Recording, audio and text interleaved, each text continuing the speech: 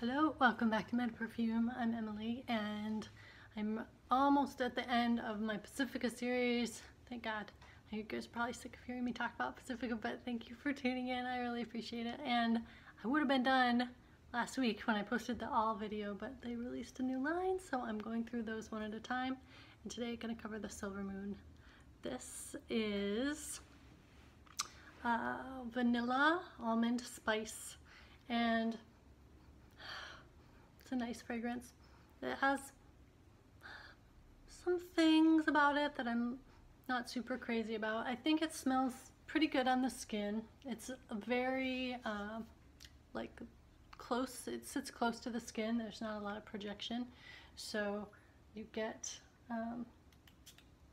you know, you can wear it in an intimate setting if you'd like.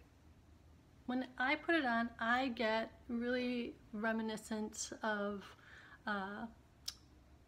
Replica by the Fireplace, and I looked up the notes to that, and it kind of makes sense that this would be in that vein because that fragrance is vanilla, and then in the heart it has chestnut rather than almond, but it's still a nut in the heart, and spices.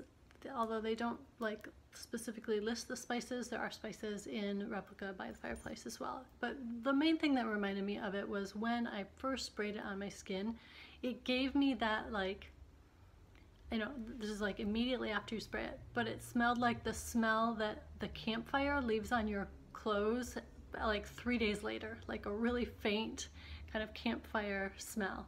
There's no woodiness, there's no woods in this fragrance, but By the Fireplace has a lot of woods, so if you remove the woods from that Replica fragrance, it would be pretty similar to this, I think, except that this has a 4 hour or so longevity, 3 or 4 hour longevity. The one thing I'm not crazy about, probably the most not crazy about, is that it's a little bit, when it's airborne, it's a little like irritating. Like, I've coughed a couple times when it's in the air, but it doesn't bother my skin. I don't get any like reaction or anything or any other issue.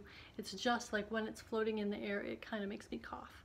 So that, you know, is something to be aware of if that's a problem for you. Now, the thing about perfume reviews is, like, everybody has different skin chemistry. So on my skin, something is gonna, you know, do one thing, whereas on your skin it might do another, like different notes might get pulled out. Or but for me, this is like vanilla, incensey kind of smoky fragrance. Yeah, that's I'd say it's nice. I'd say it's a good fragrance if you're looking for something that's unisex. I think this one is probably the most unisex of the bunch that they released in this Moon Moods line, Silver Moon. But yeah, I think, you know, it's a decent fragrance. I would give it a B, since I gave the other ones a grade. I have no song for Silver Moon that I can sing that I know of, so no singing on this video, but I would say it's a decent fragrance. And if that sounds good to you, something like Replica by the Fireplace but without the woodiness, which makes it, you know, I don't know, maybe a little bit less masculine, but I get kind of a unisex vibe from By the Fireplace too, because of the vanilla probably and the balancing there.